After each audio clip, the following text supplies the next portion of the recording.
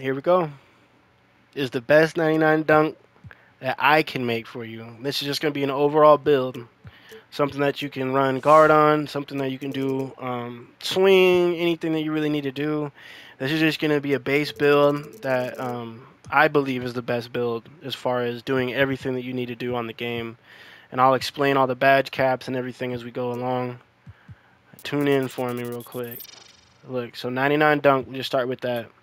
Let me explain. 99 dunk. The only reason that it can be very worth it for just an average person playing the game is Hall of Fame limitless takeoff is absolutely ridiculous. Hall of Fame limitless takeoff is very comp. It's just it is what it is, and that paired with Slithery, Hall of Fame Slithery, these two badges right here are probably the best finishing badges in the game. Obviously, Fearless Finisher and Posterizer can help a lot as well. If you're a small guard, Giant Slayer. If you want to get freaky, Acrobat. Acrobat on bronze, silver is efficient. Giant Slayer, if you're a small guard, it's really efficient badge. I mean, it works a lot. It's a very comp badge to use.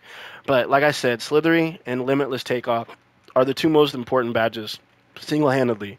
You can have no posterizer and get contact dunks at ease. Literally, I do it all the time on builds that I have. So just keep that in mind.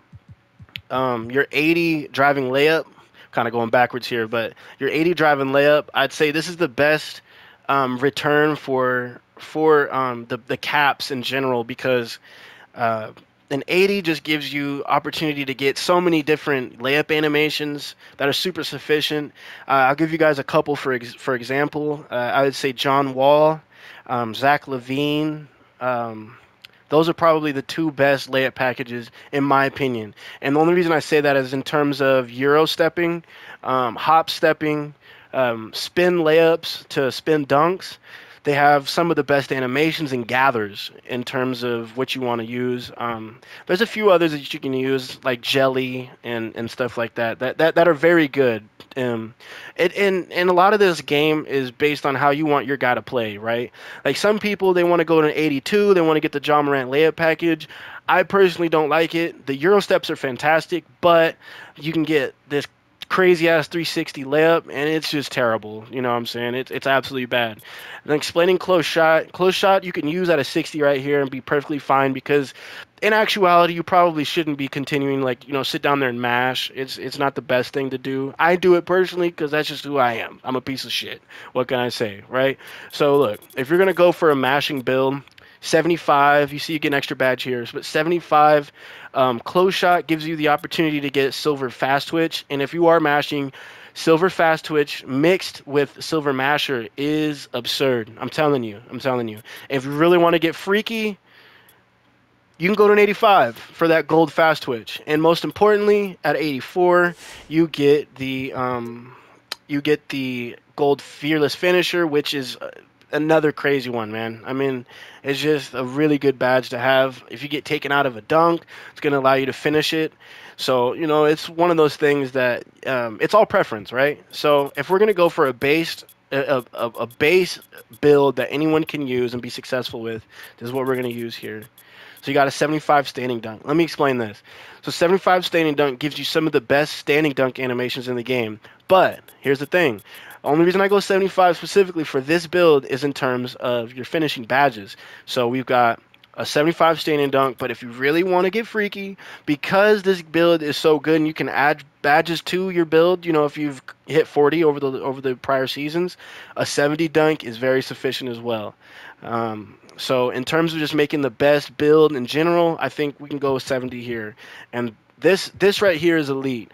Me personally, I go to 75. So, maybe we'll make it like this because we're doing this all in one take. Fuck going back, editing this shit. I ain't doing all that bullshit. Here we go. 83 three ball. Let me explain this. You can make it work with an 80, with a 70 something. Of course, if you're having 99 dunk, because at the end of the day, you're probably not going to be shooting a whole lot if you've got this build, right?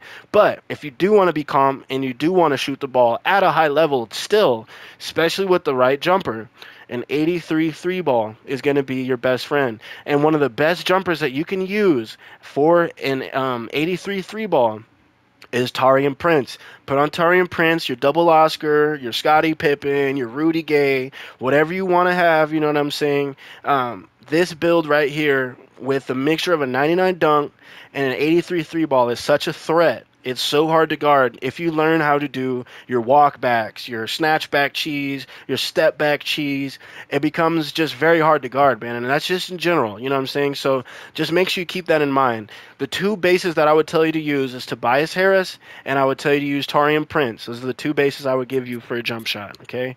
So look here, if you look at this right here, you can get 18. I say personally for this build, a 71 mid-range is where you want to go with it because you get your 18 badges, and with 18 badges you can manage to put on your amped, you can manage to put on your Asian 3, your green machine, and you can have your silver blinders, and that's really all you need. If you want to get freaky and you're playing the top of the defense, you can put on your catch and shoot, core that, put on your blinders, whatever. But blinders is one of the best shooting badges in the game besides Agent 3.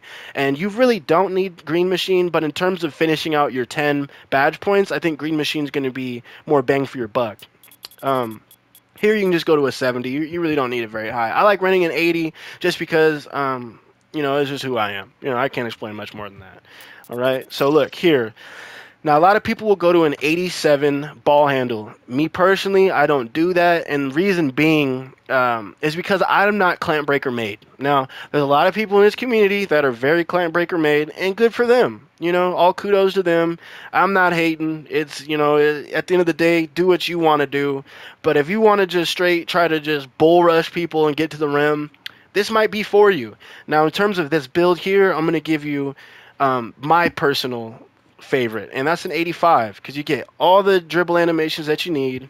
Of course, a 75. Don't go higher than this on this 69. This makes no sense, right? You're not going to notice a difference between 76 and a 75. So go to your 75 so you can get your Michael Jordan dribble style, because you know what? 2K don't really care about us, and they decided to only give us Michael Jordan dribble style as a way to get the job done. And if you want to be a freak and use something else, by all means, have at it, right?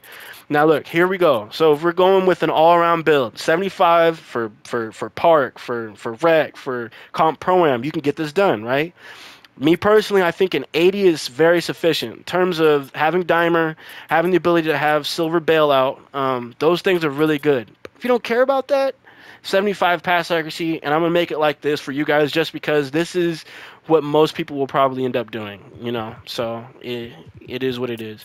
Now, here we go. So if we're going here, me personally, I do believe that an 83 speed is very, very worth it, but on this 6'9 build, you really don't need your shit all the way up. You can run an 80 and be able to get around everywhere you want.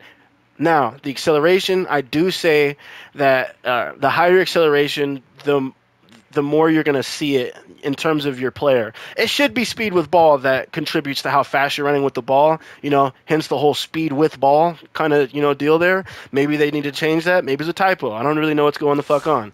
But I keep clicking back. But go as high in your acceleration as possible. Right? Go as high in your acceleration as possible, and you will love it, okay? So, me personally, I say going to a 99 stamina is very, very worth it. You will feel the difference. Now, if you have the ability to have a ball handle that's a 94 and get your gold handles for days and your 6'1", do it. But if you don't have that ability, 99 stamina is exactly what you want to do. Now, if you want to get all your contacts, an 80 gives you the off ones, and 82 gets you the off twos. I believe either that's vice versa or which one. I think that the 82 gives you the off one actually, but you're gonna want an 82 vertical just in terms of finishing your build and having everything available to you, at your disposal, right? So here, let's talk about this. It's controversial. Now, if anyone watches me play, they know that I get it done on a 78 steel. That's just me. Not everyone's going to be able to do that, and that's okay. Some people think they need the 85 for the extra little BS. Me, I don't think you do, okay? I think a 78 is perfect for bump steals, for lane steals, and that's what you should really be going for, right? The more skilled steals in the game in general. Put this down to a 30? Yeah, 33. So, just so you know, steal is tied to your strength. So, I like how they did that. That's a cool ad. Now here we go. So we go to our perimeter defense. I do think an 86 is very worth it. You get your Hall of Fame workhorse. That makes your build very adequate in terms of guarding the perimeter. I think it's a good way to go. and it's something that a lot of people probably do have because it's kind of one of those base things, right? Like unless you really want to get freaky and run a 79, I have a post scoring build where I have a 79 perimeter defense and I gets it done, baby. But you know, everyone ain't like me, man. And I'm not saying better than everyone. I'm not gonna have that mindset, but I do think that if you trust yourself, you trust your team to make the rotations, this is a good route to go. Okay, so let's go to a block. Okay, now look, a 75 block. This right here is going to make you a threat to chase your opponent down. It gives you a speed boost with that chase down artist on, and you will be able to block shit. You know, people go up in front of you, they're not just going to be going up and getting done with that. It's not happening, right?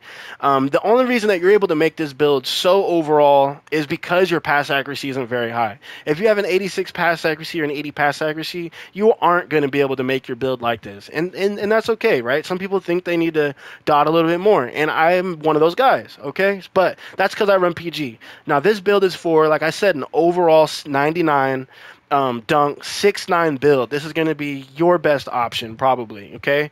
And this is the last build that anyone needs to make on this game, okay? So, look, hear me out.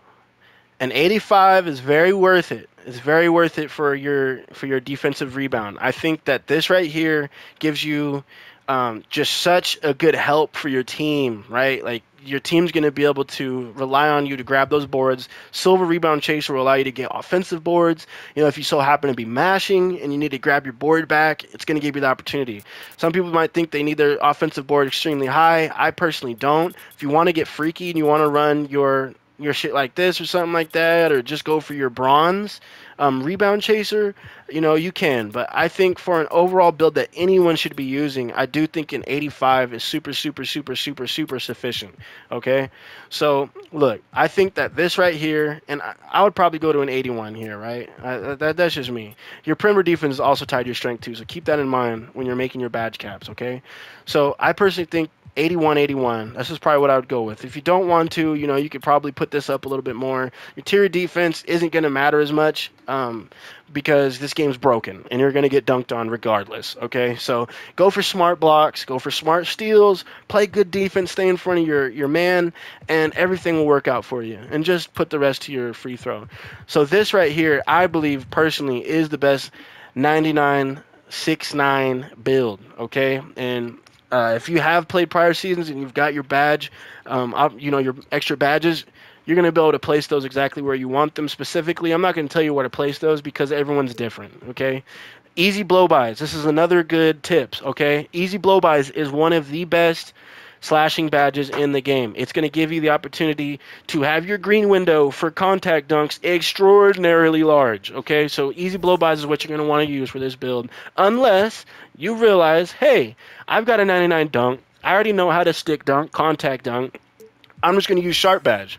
This is a great idea, and I don't knock anyone for doing it. Some people might get weird and even use team ratings boosts or, you know, whatever the hell they want to use over here. Do it. Fuck yeah. I say do what the fuck you want. At the end of the day, this is your build. This is your money. This is your choice, right? So do what you want.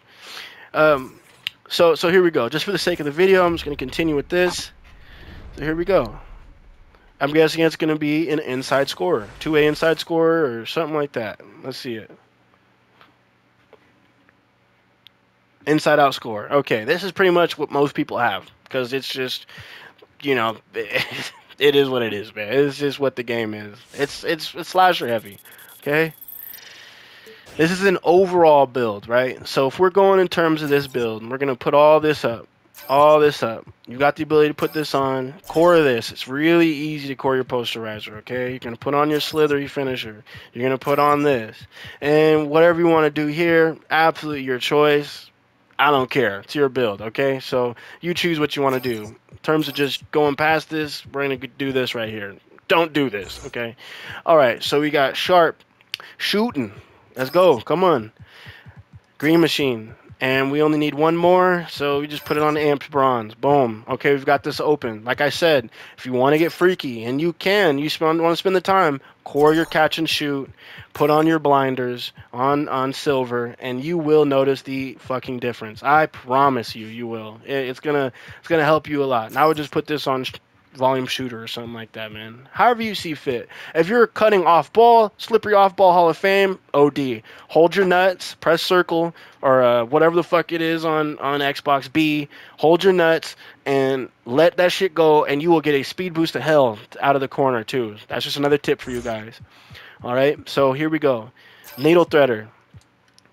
Bronze. Here, look. I would run this bronze, and that's just me personally. If you're not running point guard or something like that, don't do it. You know what I'm saying? In terms of the video, because you will eventually have unpluckable cord on your gold.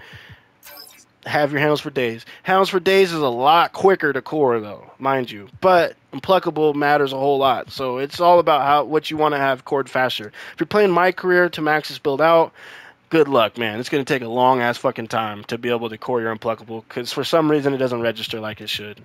And that's just this game. Bronze Hyperdrive gives you one of the best boosts for just 0 to having bronze. It's just a really big boost there. If you can go gold, go gold. And for the sake of the video, I'm just going to go silver needle threader because it does work. Okay, so here we go. And then I'm going to go with chase down gold. Boom, boom. Okay, and from here you're gonna want to core. That first. So I would probably just put this down to. I would probably just throw on your glove because you're gonna want glove on, right? And put your rebound chaser to your silver. Core this. Put your anchor on. And then you got this deal again. So look, when you add badges, I would probably add some to your defense, okay? And whether you do double defense or whatever, add some to your defense. I'm the kind of guy that realizes I don't have to rely solely on defense to win a game.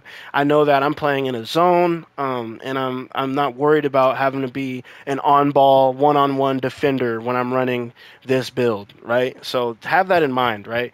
So you're going to want this as high as you can get it. Like, the Silver Interceptor does work. It works tremendously well at that. But Workhorse is another thing you're going to want to have on. So me personally, I'm adding probably 4 to 5 badges onto here. Okay? And that's just me. Just for the sake of having Workhorse up and having your Chase Down Artist as high as it can go, because it will make up for having the lack of, like, your Silver Anchor. You know what I'm saying? So definitely look for that.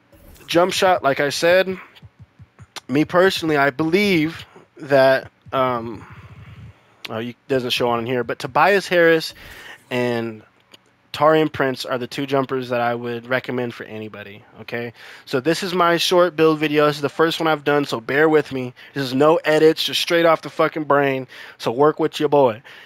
God bless y'all. Like, comment, subscribe if you like the video, and I'm out.